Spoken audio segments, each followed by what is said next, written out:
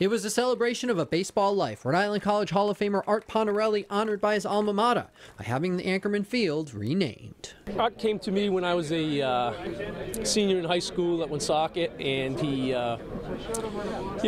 led me along the way and brought me here to Rick, where, school wasn't always the best thing for me, but he kind of convinced me to, stay with school, and, he really, under his tutelage and coaching, he really helped me further my career. In his coaching career at Rick and CCRI, the Pawtucket native helped both schools to their respective World Series, while teaching and working as an administrator at Pontarelli High School. I really believe that as a coach, you better teach.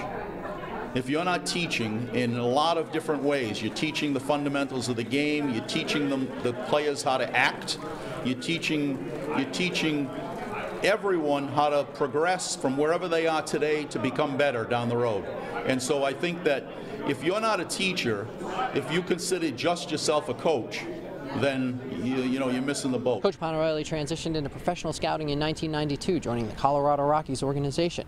He still remains in the game, working as a scout for the New York Mets, a lifelong journey through America's favorite pastime. Art's done a great job for us in both pro scouting and amateur scouting. This year he got another big leaguer, Kevin McGowan. So since he's been with us, he's had 3 big leaguers for the Mets. He's contributed greatly. Art's a great guy. He hasn't forgotten where he's from. He's a true blue New Englander and really a true blue Rhode Islander. And I think the state has been is a better baseball state because he's been a part of it. With your Cardi's Furniture and Mattresses hometown sports hero, I'm J.P. Smallins.